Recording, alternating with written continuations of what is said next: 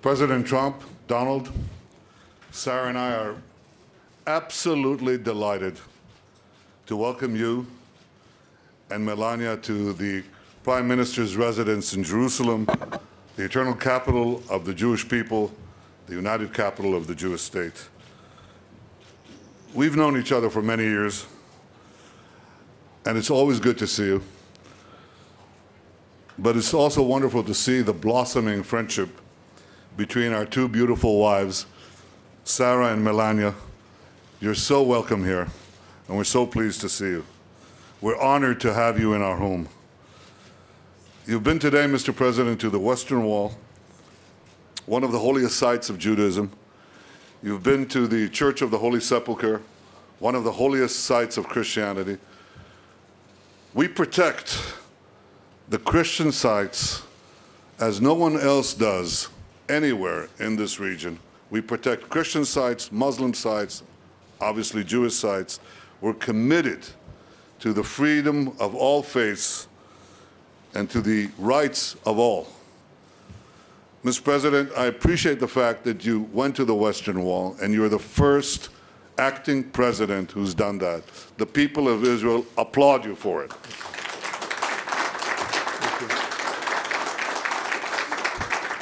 We had a terrific discussion today, and when I say terrific, it encompasses everything. We could talk about deregulation, we could talk about economics. I think we quote each other. We understand each other and so much of the things that we wish to accomplish for both our countries. But I want to thank you especially today for your deep commitment to Israel's security, its well-being, and its future. I have no doubt that as we work together, you and I, the alliance between our countries will grow ever stronger. I want you to know how much we appreciate the change in American policy on Iran, which you enunciated so clearly just an hour ago. I want you to know how much we appreciate your bold decision to act against the use of chemical weapons in Syria. And I want to tell you also how much we appreciate the reassertion of American leadership in the Middle East. I look forward to working closely with you to confront the dangers we face together in this violent and volatile Middle East. I believe that together we could roll back Iran's march of aggression and terror in this region, and we can thwart Iran's unbridled ambition to become a nuclear weapon state. I also look forward to working closely with you to advance peace in our region, because you have noted so succinctly that common dangers are turning former enemies into partners. And that's where we see something new and potentially something very promising. It won't be simple, but for the first time in many years, and Mr. President, for the first time in my lifetime, I see a real hope for change. The Arab leaders who you met yesterday could help change the atmosphere, and they could help create the conditions for a realistic peace.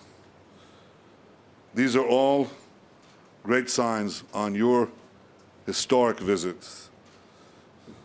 It's a visit that I think has echoed down the ages, because the great Abraham Lincoln is reported to have said that there was no city on earth he so much desired to see as Jerusalem. Well, Mr. President Donald, there's no city on earth where you are more welcome than right here with us in Jerusalem. Welcome to Jerusalem. Welcome to Israel.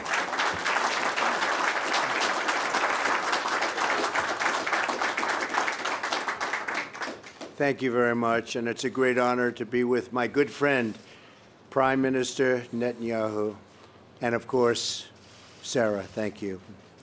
And also thank you for that beautiful tour. Melania is still talking about it. Thank you very much. You honored me and Melania by being one of the first world leaders to visit the White House, as you know. And we had a very good and sound discussion. And now you honor us again by welcoming us to your home on my first trip abroad as the President of the United States. This is a land filled with beauty, wonder, and the Spirit of God. I've been amazed by the glorious and beautiful monuments and holy sites and the generosity of your incredible people. Thank you. Because it's all about the people. I was deeply moved by my visit today to the Western Wall. Words fail to capture the experience. It will leave an impression on me forever. Today we reaffirm the unbreakable bond of friendship between Israel and the United States. A friendship built on our shared love of freedom, our shared belief in human dignity, and our shared hope for an Israel at lasting peace. We want Israel to have peace. But we are more than friends. We are great allies. We have so many opportunities in front of us. But we must seize them together. We must take advantage of the situation. And there are many, many things that can happen now that would never have been able to happen before, and we understand that very well. That includes advancing prosperity, defeating the evils of terrorism, and facing the threat of an Iranian regime that is threatening the region and causing so much violence and suffering. During my travels, I have seen many hopeful signs that lead me to believe that we can truly achieve a more peaceful future for this region and for people of all faiths and all beliefs, and frankly, all over the world. In my visit to Saudi Arabia, I met with many leaders of the Arab and Muslim world, including King Solomon, who treated us so beautifully and really wants to see great things happen for the world. He really does. I got to know him well, and he really does. These leaders voice concerns we all share about ISIS, about Iran's rising ambitions and rolling back its gains, and about the menace of extremism that has spread through too many parts of the Muslim world. I'm encouraged that they pledge cooperation to confront terrorism and the hateful ideology that drives it so hard. America welcomes the action and support of any nation willing to do the hard but vital work in eradicating the violent ideologies that have caused so much needless bloodshed and killing here and all over the world. We are willing to work together. I believe that a new level of partnership is possible and will happen, one that will bring greater safety to this region, greater security to the United States, and greater prosperity to the world.